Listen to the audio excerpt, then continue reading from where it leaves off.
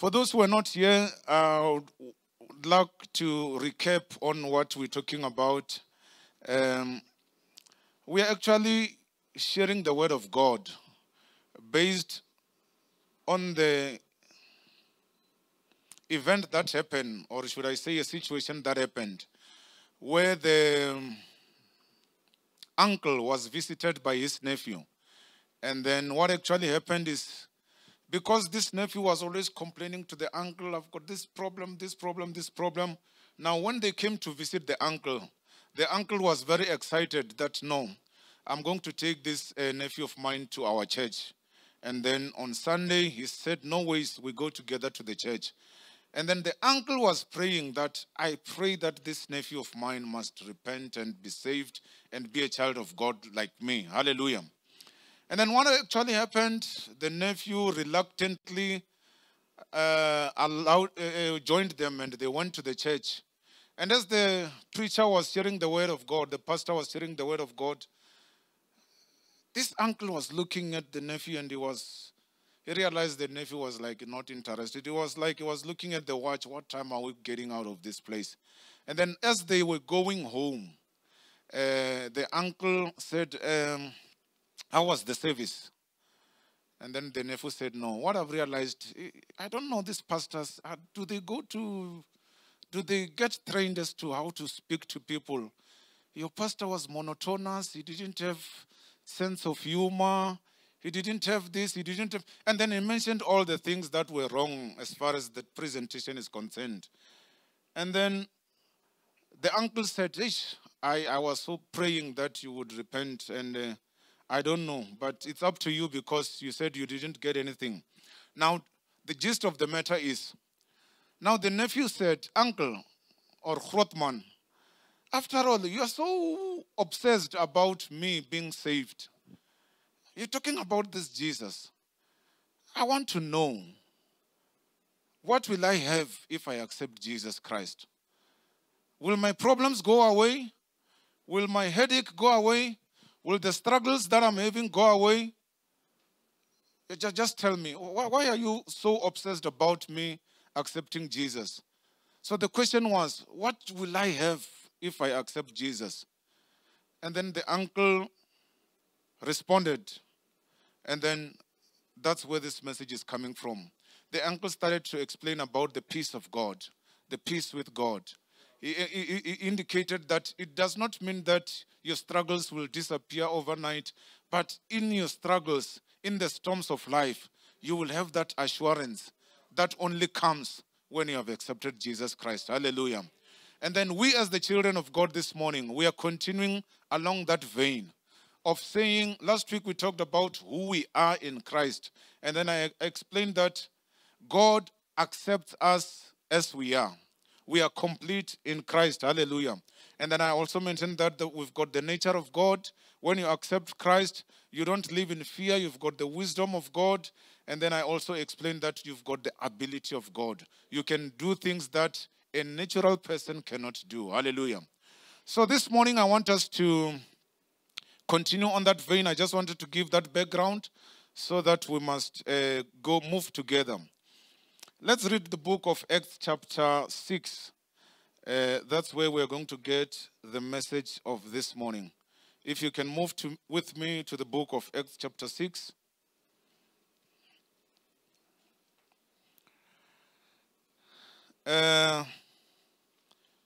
If your Bible is having a title that you will realize that it's written, Choosing of the Seven. So you will get the context of this message as we are going to be reading. Now it's Acts chapter 6. I'm reading it from the NIV. It reads as follows. In those days, when the number of disciples were increasing, the Jews among them complained among the Hebrew Jews because their widows were being overlooked in the daily distribution of food. Verse number 2. So the 12 disciples gathered all the disciples together and said, it would not be right for us to neglect the ministry of the word in order to wait on the tables. Yeah, now I want you to listen to verse number 3. It says, brothers, let's choose 7 men from among you who are known to be full of the Spirit and wisdom, and we will turn this responsibility over to them. What was actually happening here is when the ministry was increasing, when the ministry was growing, there was a need for the 12 disciples. They were always saving the food, doing this administration work. And they said, no, man, we cannot continue to do this administration work. Let's choose 7 men that will help us to do that. And I want to see the criteria that was used to choose these 7 men. It reminds me of us when we were still at universities and what. Usually at the end of the year, they would choose the SRC, Student Representative Council. And the criteria they used to choose those people is totally different from this one. When they choose the SRC, you know, they want somebody who is loud, somebody who is rebellious, somebody who can convince, somebody who is influential. And this is not the criteria they used here. Amen. I want us to look at the criteria that was used to choose the 7. And then I want each one of us to ask themselves, if I was there, was I going to make the cut of these 7? Hallelujah. Okay, they said, let us choose. Number 1. Brothers, choose 7 men among you who are known. Number 1, to be full of the Spirit. Hallelujah. Here we are talking about people who are full of the Spirit. Let me tell you, when we are children of God, talking about what do we have when we have Jesus, we are supposed to be full of the Spirit. Hallelujah. The question that I have to each one of us, what are you full of? As children of God, we are supposed to be known that we are full of the Spirit. Hallelujah. The Holy Spirit dwells in us. Hallelujah. And we know that I like what the Word of God says, that Jesus said, I will not leave you as orphans. I will send the Holy Spirit. And then here when we are reading here in Acts chapter 6, it was after the Holy Spirit have been sent to the disciples. It was after they've received the baptism of the Holy Spirit. Hallelujah. That's why they were talking about people who are full of the Spirit. My brothers and sisters, in this life, you will not make it if you are not full of the Spirit. You will not make it if you are full of other things. You will make it if you are full of other things and neglect the Holy Spirit. Just ask yourself, am I full of the Holy Spirit? Am I sensitive to the Word of God? Am I sensitive to the Holy Spirit who abides in me? Hallelujah. As a matter of fact, we know that the Holy Spirit is a person. You can communicate with him. You can talk to him. He can lead you. He can guide you. He can show you where to go, what to do. Hallelujah. You can't afford to live without that companion. The Word of God called him the Comforter. Hallelujah. All right, let's move along. They were full of the Holy Spirit and wisdom. They were full of the Holy Spirit. I did mention a little bit last week about wisdom. Not last week, 2 weeks ago. In this life, my brothers and sisters, we need the wisdom of God. The fear of the Lord is the beginning of wisdom. Hallelujah. We have to fear God. Whatever we do, first question, does this please God? Yes or no? If it's no, why do you do it? Hallelujah. I mean, you cannot mock God. You cannot dribble God, if I can put it that way. God knows everything. He's the creator of heaven and earth. So for you to be able to navigate through life, you need the wisdom of God. How many people died or that were robbed when they thought they were helping because they did something without the wisdom of God? The wisdom of God is that thing that will tell you, yeah, this person is asking for a lift, but don't stop, go. Hallelujah. That's the wisdom of God. And you can't understand it. Man, I should have. And then only to realize that that person was going to rob you, hijack you and everything. But the wisdom of God, it helps you to know what to do, when to do, and how to do it. Hallelujah.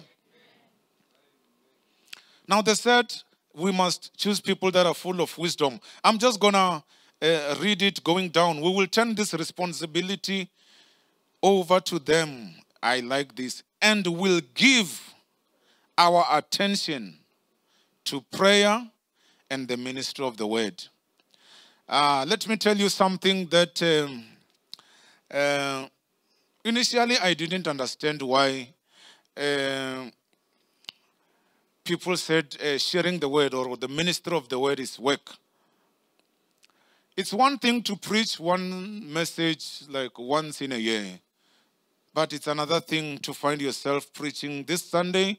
You only skip that Sunday, and the following Sunday they say, Pastor Peter, are you ready? And then after that, you skip one Sunday, they said you must preach. You cannot just do it if you're not giving yourself attention to the word. Hallelujah. I remember another pastor, I'm not going to mention his name. He said there was this guy who was ambitious in his church. And so one Sunday, it just happened that he was leaving, he was going somewhere. And then he said, brother, will you mind to share the word of God on Sunday? And this guy was excited. He said, yes, of course, Pastor. I was waiting for this time. And then he shared the word of God. He got a very nice topic. Everybody was clapping hands. And then the following Sunday, it's like that guy shared everything that he had. His tank was empty. The following Sunday, the pastor said, brother, I realize you shared a very powerful message. Can you continue? Then he digged deep and think of all the other scriptures that he couldn't. Then he said, no, it's fine. But he just took everything out of himself. Then the third Sunday, the pastor said, no, I realize that you're doing very well. I don't want to interfere. Will you mind to share once more? That brother said, no, pastor. He was actually I'm just confirming that the issue of preaching and sharing the word, it's not like when you're teaching mathematics where, today we're doing factorization, tomorrow is this, then. It's something that you have to be conversing with the Holy Spirit. You have to know what the word of God is saying. Because otherwise you will end up saying what you think it's necessary, but that is not approved by God. Hallelujah. So these people, they said they want to give attention to prayer and the ministry of the word. I like what my sister said. She was encouraging us that there is grace of prayer. You can't be a Christian. You can't even begin to talk about being a Christian and not be a prayerful person. We live in the time and places where it's only prayer that can sustain us. Each time you wake up, thank you, Father. When you go through the day, thank you, Father. In the evening, thank you, Father. By the way, when we talk about prayer, we're just talking about communicating with God. You talk to him and he talks to you back. The good thing about our God is that when we pray, when we talk to him, he responds. Unlike these other gods, like a goat cannot respond to you, a stone cannot respond to you. Hallelujah. But our God responds and he answers prayer. Pastor Chris read a verse, a scripture, Matthew 7:7, ask and you shall receive. That's what the word of God is saying. Hallelujah. Let's move right along. Verse number 5. This proposal pleased the whole group.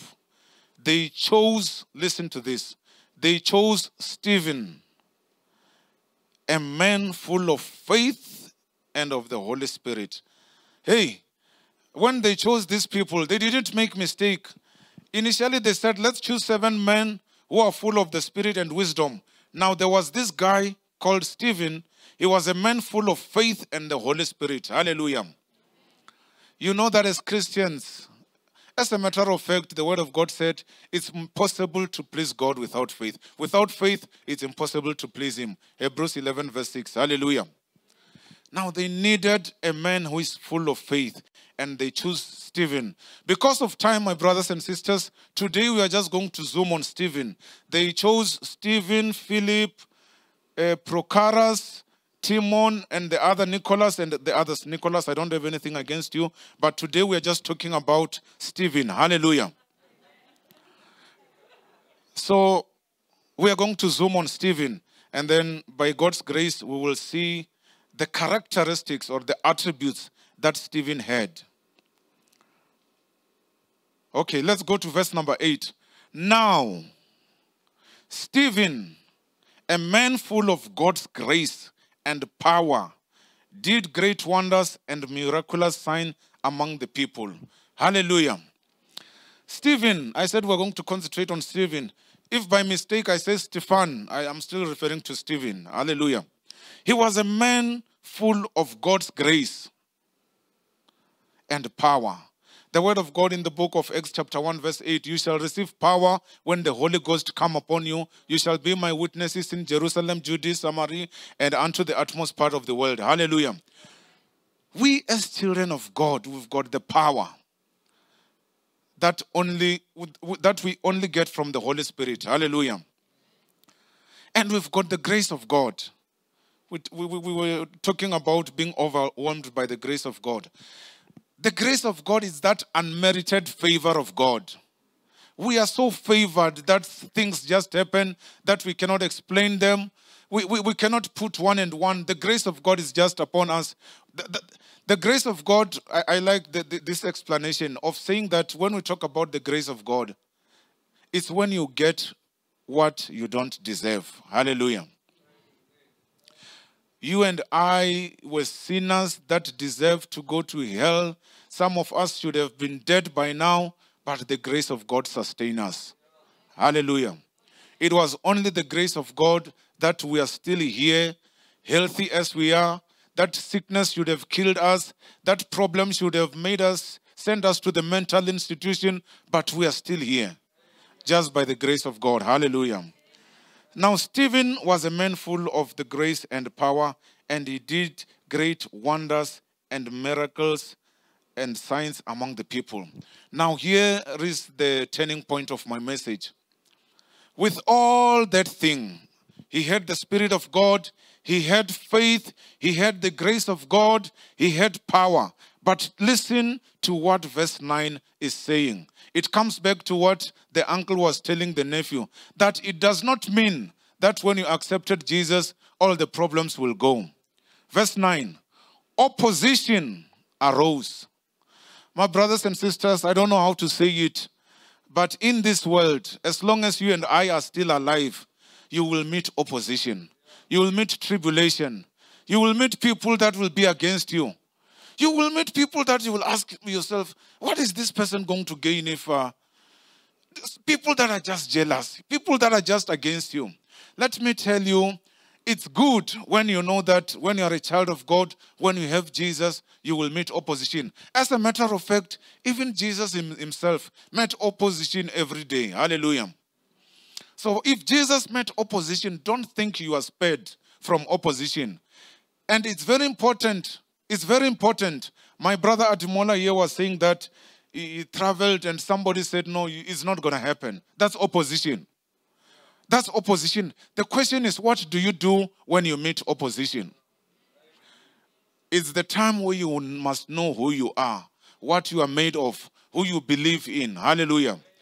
I really appreciate and applaud him for how he responded. He said, I didn't travel all the way to hear this negativity. I know my Redeemer lives. And it turned, and because of his faith, just imagine if he was told it's not going to happen, and he just made a U-turn. Hey, my brothers and sisters, there are places, there are situations that will demand us to make a U-turn. But as the children of God, we must have that faith that will say, I'm not going to turn back. No more turning back. Forward we go. Hallelujah. He didn't bring me this far to leave me. Our God is the same yesterday, today, and forever. What he did for me yesterday, what he did to my brothers yesterday, he will do it for me today. He was faithful yesterday. He's faithful today. He will continue to be faithful. He is not man that he should lie. Hallelujah. And he does not change. He's not a favor of persons. Hallelujah. Opposition arose, however, from members of the synagogue of the freedmen. Okay, let's skip that. This man began to argue with Stephen. I get surprised, man. I get surprised when people start to argue with you for the things that you know are right. Don't be surprised. You are not the first one to be argued with. Even Stephen, they argued with him. I know sometimes it's very unfair on your side when somebody is telling you that this is wrong when you know it is right. But let me tell you, when people argue with you, it's very important to understand who you are. It's very important to understand your position. There is a statement that is not so holy, but it's an English statement. They say there's no point in arguing with a fool. You know it, ne? Because people might not notice the difference. So why waste your energy and your wisdom arguing for things that you know are not going to help you with anything? Hallelujah. They argued with Stephen. Let's move right along. I like this. Verse 10.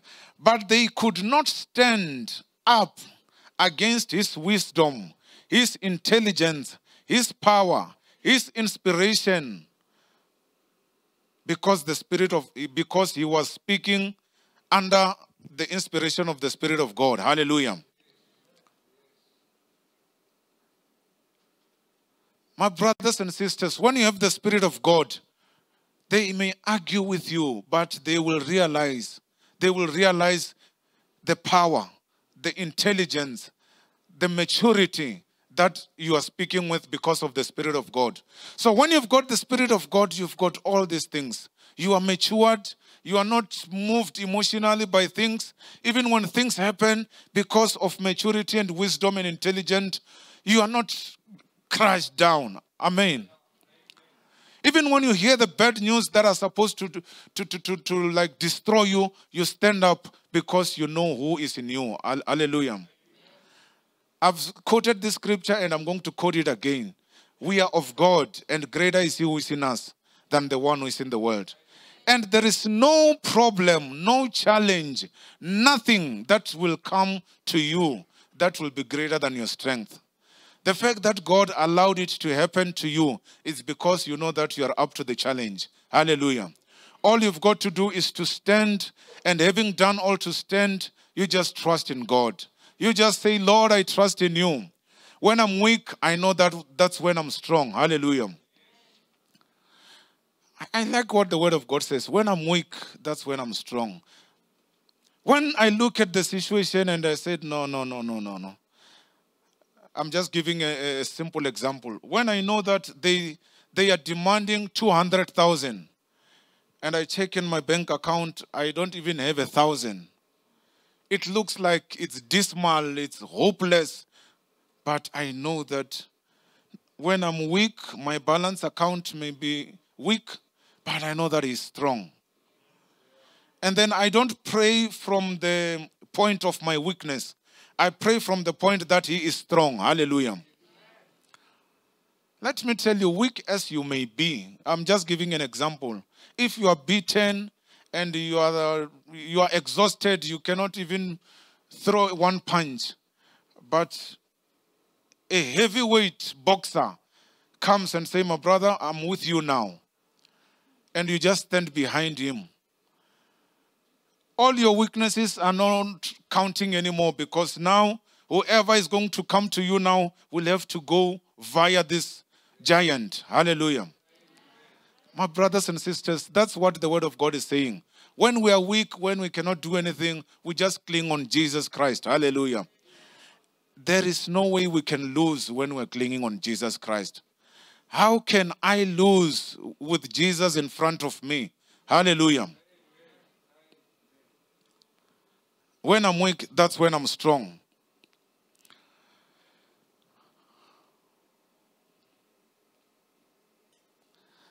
I just want us to move. I already mentioned that the opposition will come. Troubles will continue to come. But it does not matter that it will defeat us. And they accused him of things that he was speaking. As a matter of fact, we're not going to read it. They accused him that he was blaspheming against the Holy Spirit and the Sanhedrins. They took him to the courts and everything. So chapter 7, it's actually talking about Stephen defending himself. Now, as he was defending himself, they even got more angry. They got more angry. And then I like what is happening in verse 54. After they argued with him, they accused him of all those things. Verse 54. Let's read it. It's Acts chapter 7, verse 54. When they heard this, they were furious and gnashed their teeth at him. But listen to this. I like this. But Stephen, still full of the Holy Spirit. When I read it, I just enjoyed, I just felt strong analyzing the word still. After everything that happened, Stephen was still full of the Holy Spirit. My brothers and sisters, how long can you and I stand?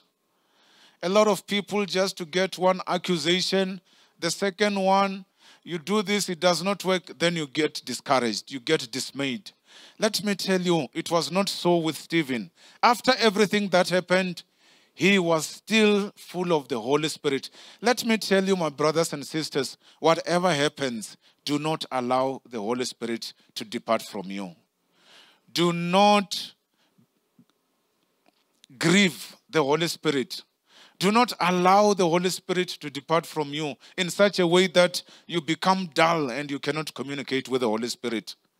Be full of the Holy Spirit. Hallelujah. Be full of the Holy Spirit. Be filled with the Holy Spirit.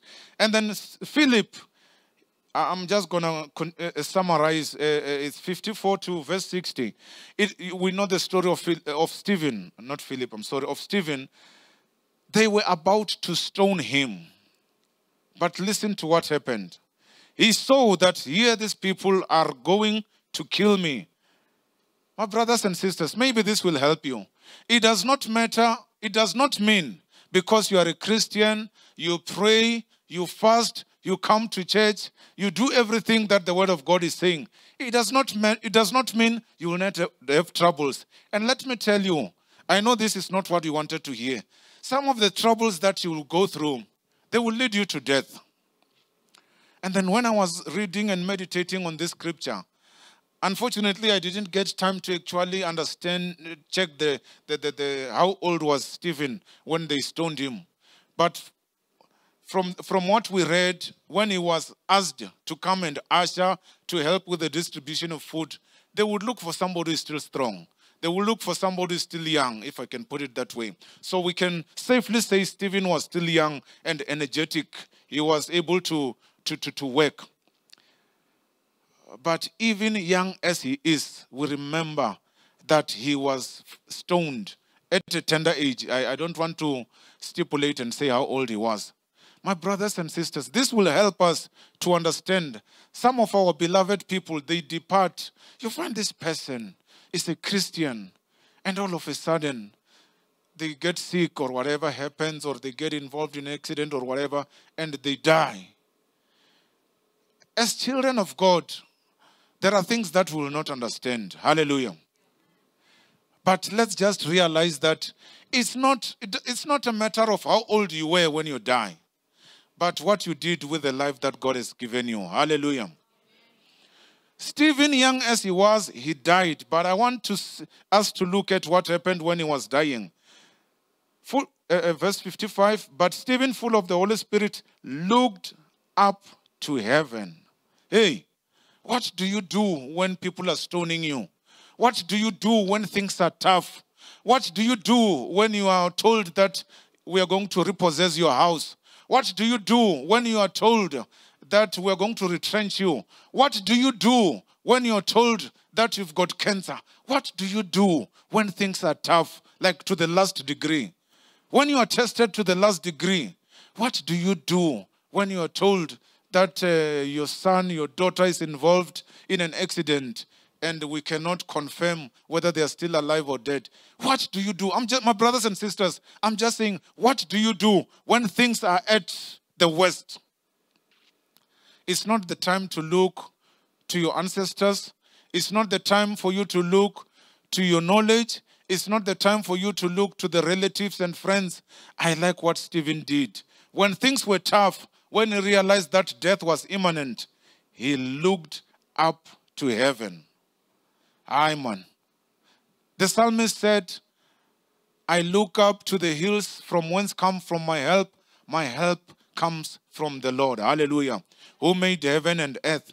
My brothers and sisters, I want to encourage you this morning. Things will be tough in life, but there is only one place you can look at. You can look at Father. You can look up heaven. Hallelujah. Psalm chapter 3 verse 3, it says, my God is my glory and is the lifter of my head. When everybody is saying, that guy is defeated, they've taken everything. And you know, people have a tendency of saying they've taken everything. Let me tell you, when you're in that state, you can look up. When people are writing you off, there is one who created you, who knows the number of hair on your head. His name is Jehovah Jireh. His name is the provider. Amen. He said, I knew you before you were in your mother's womb. You can trust in him. Your children can leave you. Your wife can leave you. Your brothers can leave you. But he is said, I will never leave you and I will never forsake you. Hallelujah. Stephen looked up. And let me tell you, where you look, it's where you will see what you are looking at. Stephen looked up, and because he looked up, look what he saw. And he saw the glory of God. I like this. When people were stoning him, he saw the glory of God. Let me tell you, sometimes when you look at your friends and you tell your friends that they're going to do this and this, they're going to repossess my house, they will say, you are better. They're only doing this. Mine is worse and whatever. And they will make you to feel even bad. Let me tell you, my brothers, when you look at God, you will see the glory of God. And before it, you will be praising him. He will show you things that you have forgotten. He will remind you of how he was with you when you were going through the waters and when you were going through tough times. Hallelujah. Let's look up to God. And then I want to conclude by saying that when he realized that now there's no turning back. In verse 59, while they were stoning him, I can't even imagine the pain that he was going through. I've never been stoned, ladies and gentlemen. But while they were stoning him, Stephen, verse 59, prayed. Oh, if we can just have that thing of saying when things are tough, when they are stoning us, we just pray to the Almighty God. Hallelujah. And he prayed this prayer. He said, Lord Jesus, receive my spirit. Let me tell you as I conclude, even if it means that you must die, the word of God says, blessed are those who die while they are in the Lord. Hallelujah. Don't denounce Christianity. Don't denounce the fact that you are the child of God. Say, I'm going to hold on to what I believe. In Venda, there is a song that says, I'm going to hold on to the cross until I get my crown. Hallelujah. Even if it means I'm dying, let me die holding on to the cross. Even if it means things are tough, let me tell you, let me continue. Let me die praying. Don't die grumbling, man. If you have to choose, you are dying, complaining or grumbling or praying. What do you choose? Choose die praying, talking to your Almighty God. Hallelujah. I believe that we are encouraged. I was so encouraged when I look at the life of Stephen. He was the man full of the Spirit. He was the man that was able to stand for what he believed. And then even if things, and let me tell you, there were a lot of people. I'm going to say this the other time. When Stephen died, a lot of people were convicted and they received Lord Jesus Christ. Hallelujah. Let your death, let your struggles be a testimony to other people. Let them come and say, we saw this man going through tough time. But in those tough times, what the devil meant for bad, God turned it around and it became a testimony. Hallelujah. We serve the same God that was with Stephen. He's the same God that has helped, that helped many of our brothers and sisters, let me tell you, he does not change. He's still the same. Hallelujah. We can trust on him. The question is, where are you looking at? Let's stand up on our feet. Hallelujah.